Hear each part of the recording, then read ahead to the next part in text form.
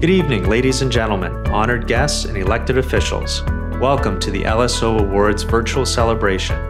It's going to be just like our in-person gala, except you didn't have to drive through a blizzard to join us this evening. We remain hopeful and optimistic that through the hard work of our life sciences sector, we will soon be able to gather together to celebrate once again. We're coming to you tonight from our LSO offices located in Toronto.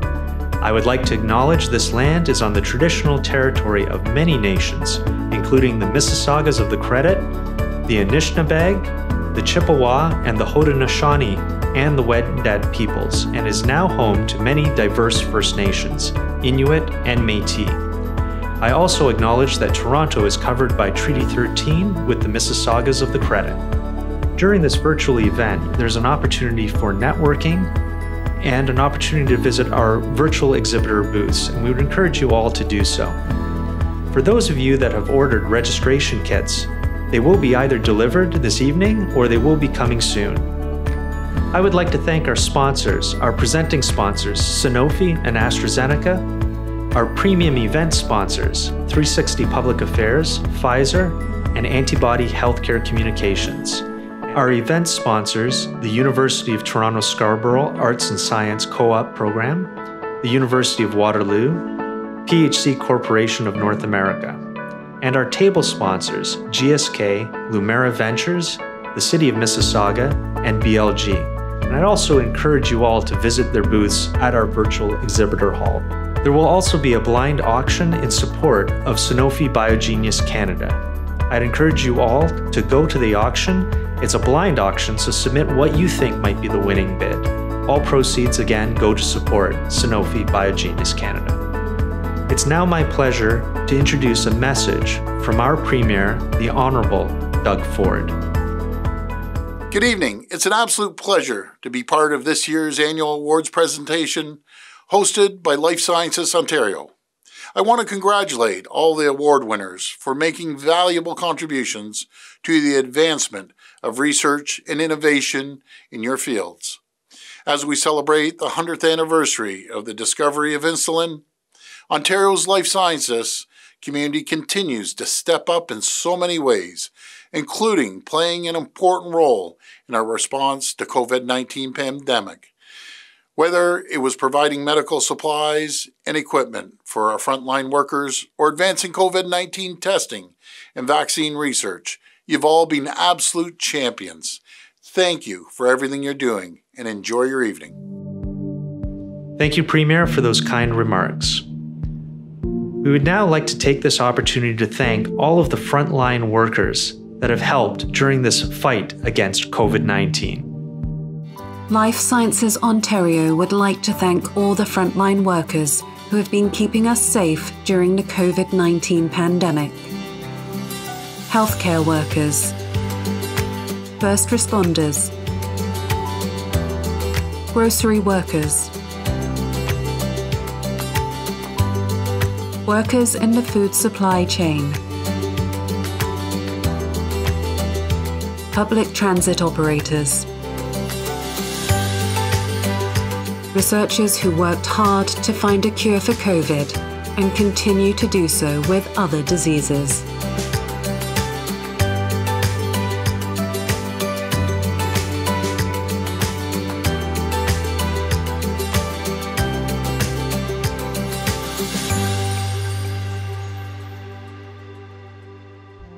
I've always been proud to be part of the life sciences sector, but watching how our community has responded to the COVID-19 crisis has been even more inspiring.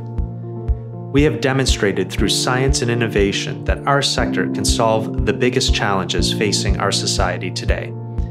This is true of COVID-19, but it's also true of other health challenges, climate change, food security, and our future economic prosperity. Life sciences has the potential to do all of this, but we need the same all-hands-on-deck approach that allowed us to battle COVID-19. That's why for so long we've been asking governments at all levels for a coordinated and aligned life sciences strategy. This past summer, we joined 18 other organizations across Canada in an open letter calling for the Prime Minister to develop a life sciences strategy, and we were heard. Soon after, the federal government announced its biomanufacturing and life sciences strategy, which includes important elements that we promoted, such as an all-of-government approach to aligning health and economic policies, and an agile and progressive regulatory environment that supports a competitive investment climate in Canada. For now, these are just words on paper, but this was an important first step. It's now up to LSO and you, our life sciences members and partners, to continue to champion this strategy and ensure its implementation. This will be a key priority for LSO as we head into 2022. 2022 also marks another election year, this time in our province of Ontario. We will continue to engage all parties on the importance of a provincial life sciences strategy leading up to the election, and post-election, we will work with the elected government to ensure life sciences continues to be a priority sector for Ontario's health and economic security. LSO will continue to be an outspoken champion of life sciences. We will continue to generate credible evidence to strengthen our collective narrative, and we will continue to showcase the incredible positive impacts of our science, our technologies, and our people. We will also continue to promote the principles of inclusion, diversity, equity, and accessibility throughout our organization and our community to demonstrate real leadership for meaningful change. It's my sincere privilege to represent the life sciences sector in Ontario, and I thank each and every one of you for your continued support. Speaking of thank yous, there's a few acknowledgements that I would like to make. First, I want to thank my team at LSO. Brian, Andy, Chalani, Elizabeth, Cindy, and Rob. It's an absolute honor to work with you, and I cannot thank you enough for your dedication and passion to life sciences. I want to also recognize the LSO Board of Directors and our chair, Mark Smithies, who you will hear from later in our program. This is a volunteer board that dedicates a tremendous amount of their own time to LSO. Thank you all for your support. And thanks to all of our corporate sponsors and members who support us throughout the year. We are a fully member-funded organization, so it's only through your support that we are able to do what we do. So thank you all for being here and supporting LSO. It means a lot. It's now my pleasure to introduce the 2021 LSO awardees. Congratulations to our volunteer awardee, Ann Woods, our community service awardee, Eugenia, Duodu, Addy, our Life Sciences Company of the Year, VIVE Crop Protection, and our LSO Leadership Awardee, Deputy Minister John Kelly. The 2021 Volunteer Award recipient is an active participant in the life sciences community and adds energy to life sciences initiatives and events in Ontario. It is our pleasure to announce Ann Woods, Managing Director of the Life Sciences and Healthcare Practice for Silicon Valley Bank, as this year's recipient for the 2021 Volunteer Award. At SVB, Ann is responsible for leading the bank's efforts in the life sciences sector across Canada and strengthening the bank's position with leading-edge companies in Canada's life science sector. In 2018, Ann joined LSO's Board of Directors and has volunteered for several committees, including the LSO breakfast events, and has co-chaired the awards gala. In 2019, Ann spearheaded an entrepreneurship mentorship program partnering LSO, SVB, TAP, and UTest. The mentorship program brought startups a customized program that met their organization's individual needs and challenges, and at the same time encouraged life sciences executives to give back and support innovators in the community. Through this initiative, LSO was able to continue towards our mission of fostering commercial success within Ontario's life sciences sector. Well, I'm really honored to be the recipient of the Volunteer of the Year Award from Life Sciences Ontario, and grateful because really I'm one of many people who volunteer in this sector, and it is so nice to be acknowledged for those efforts amongst such an amazing peer group. I do feel like I've gotten more out of my work with Life Sciences Ontario than I've actually given, which makes this a little bit of a strange award. I've expanded my knowledge, I've expanded my network, I've met so many great scientists and founders, and I've had an opportunity really to work with a community of people that are always willing to give their time and their experience and their capital to make sure that the ideas and science that are being developed in Ontario make their way to patients in Canada. I'd like to thank a few people, Mark Smithies for recruiting me to Life Sciences Ontario, Jason Field for his great leadership, Rafi and Hassan from TAP for helping seed the idea of the mentorship program, where we were really able to build bridges between the Life Science Ontario membership and University of Toronto Early Stage Technologies, really building connections that help early stage founders benefit from the experience of big pharma execs, but allowing big pharma execs to experience the thrill of new science. So it's been a wonderful experience. And to all of those people that have participated in the program, I really do share the award with you. So finally, I also want to say that I'm humbled by being in the same group with John, Michael, Eugenia, and Darren. Really inspirational and very motivating for me to continue to work hard to develop the ecosystem and maybe be back here in 10 years winning the Lifetime Achievement Award. The 2021 Community Service Award recipient is an individual who has made extraordinary contributions towards building Ontario's life sciences sector. It is our pleasure to announce Dr. Eugenia Duodu Addy, CEO of Vision of Science Networking for Learning Inc., as this year's recipient of the Community Service Award. Dr. Addy is an educator, speaker, community organizer, and her goal is to make a long-lasting impact in communities through STEM engagement and in turn allow youth to unlock their potential.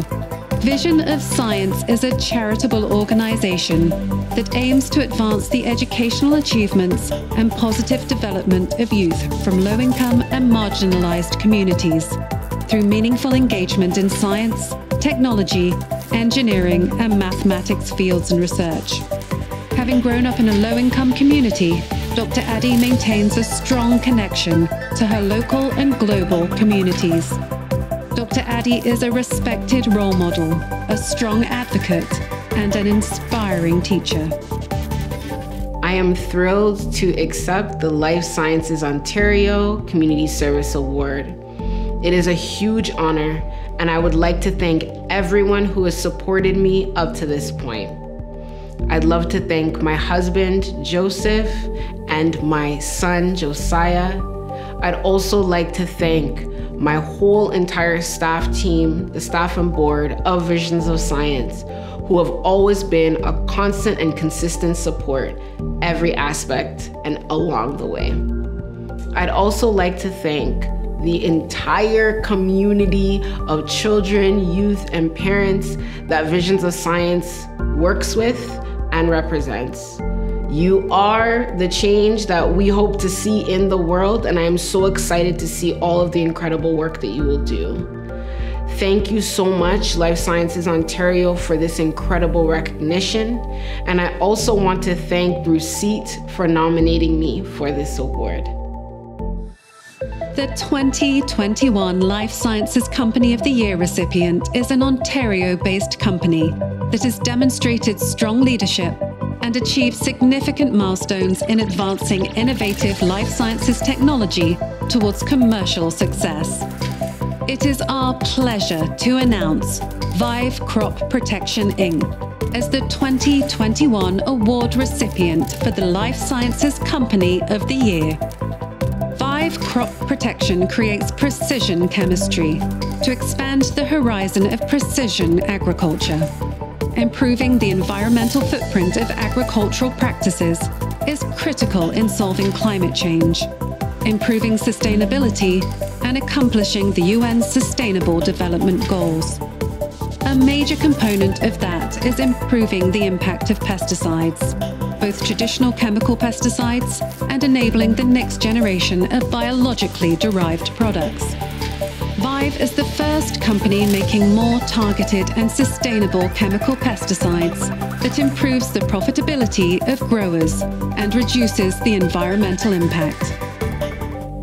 Thank you on behalf of VIVE Crop Protection for the award of Life Sciences of Ontario Company of the Year. We're really excited to have received this award. There's so many incredible companies in this space in Ontario, and the recognition of being a leader in this space is awesome. I think it's also the first company to be recognized by Life Sciences of Ontario in ag and ag tech, and that's just such an important industry that we're incredibly proud to be part of and hugely impactful here in Canada. I'd like to recognize the team that got us here. VIVE turned 15 in March this year, and we've had an enormous number of people that have been part of our success. One of our core values is that we're passionate about building something real, and everyone on the team should feel proud of what we've built and in the future that we have in front of us. So thank you again.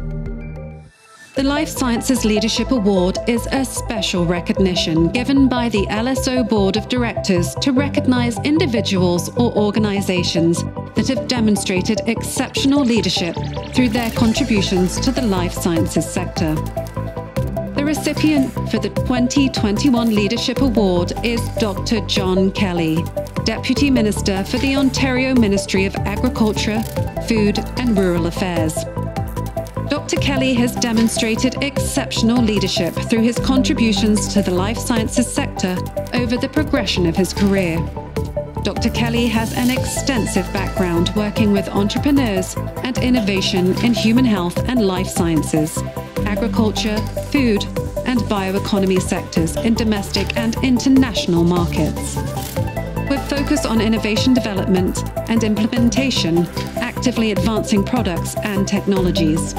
He has a wealth of experience in the private and public sector and has held various executive positions with startups, venture capital, multinational companies, and not-for-profits. Dr. Kelly was an active LSO board member from 2007 to 2020. During his time at LSO, he helped transition the Biotech Initiative, TBI, to the Life Sciences Ontario organisation that we are today. He has been a strong leader and advocate for the agri-food sector and has made an indelible mark on LSO's approach to an inclusive and diverse life sciences sector. I would like to thank Life Sciences Ontario for this leadership award. Getting recognized by your peers is truly humbling, and the people associated with the LSO board are incredible leaders in their own right. I am so pleased to have been involved with this group over the past many years. I've been fortunate to have opportunities to be in leadership positions in the private sector, the not-for-profit sector, and also in the public sector. First and foremost, none of these would have been possible without the support and sacrifices of family, and they are the most important thing to me. Life sciences have so much to offer the next generation. The ability to affect change in things like healthcare, the environment, energy, bioeconomy, agriculture, food, and other areas like mining, high-tech, research and development are but a few of the areas where people can thrive. Supportive areas, including legal, accounting, investment, and yes, government, are all open for those interested in the life sciences. It's incredibly inclusive. There are also lots of leadership opportunities. Whether it's in the private or public sectors, I would encourage people to become involved, support the sector, find that area that you are passionate about, and find the space to lead it. I am so pleased that I was asked to become involved with LSO by Grant Tipler before it was LSO. In fact, it was the Toronto Biotechnology Initiative at the time. And also working with the many board members over the years. Through Life Sciences Ontario, I've been able to meet and work with so many wonderful leaders, and there are too many to name. Just know that I really appreciate your candor, your knowledge, your experience, your wisdom, but most of all, I really appreciate the collegial approach to things and your friendship. Leaders like Grant, Lauren Meikle, Paul Lucas, and Mark Smithies, all board chairs, have been terrific to interact with. and all have different leadership styles and approaches. Thank you for allowing me to work with you. I also want to express my thanks to Jason Field for his continuing leadership of LSO, for appreciating the value of the many different facets of life sciences, and in particular, recognizing the value of agriculture, food, and other life sciences players. Life Sciences Ontario is definitely enriched by Jason's present and continuing leadership.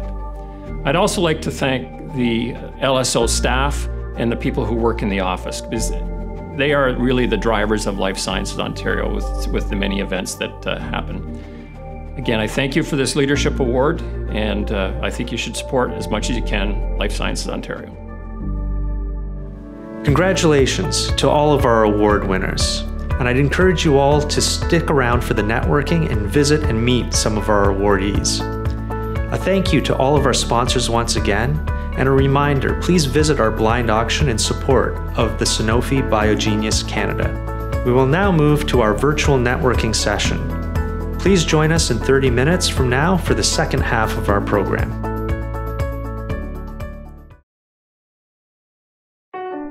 Life sciences is a broad sector that includes research, development, and manufacturing operations, in addition to developing diagnostics, pharmaceuticals and biopharmaceuticals, medical devices, agriculture and agri-foods, plus much more.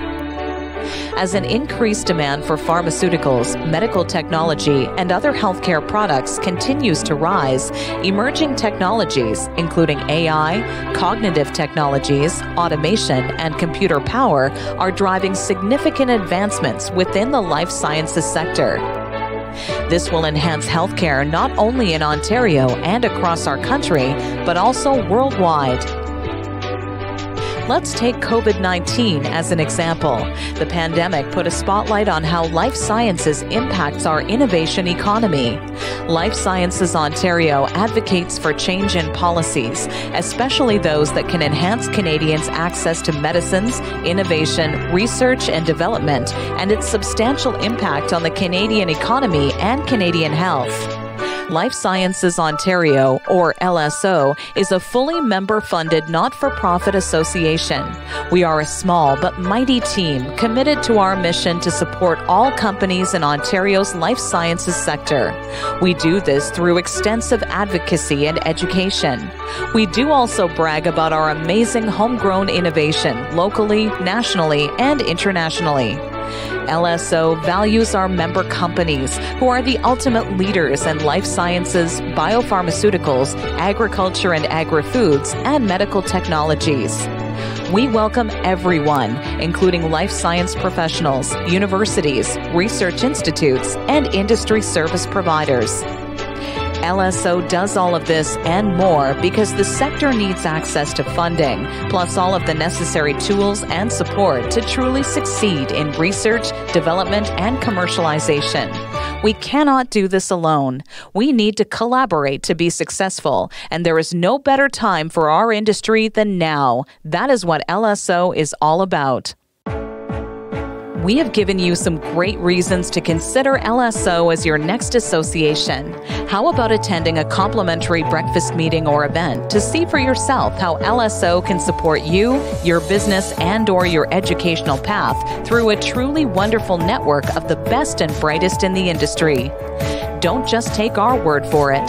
Find out more about Life Sciences Ontario and how we can work together by visiting lifesciencesontario.ca.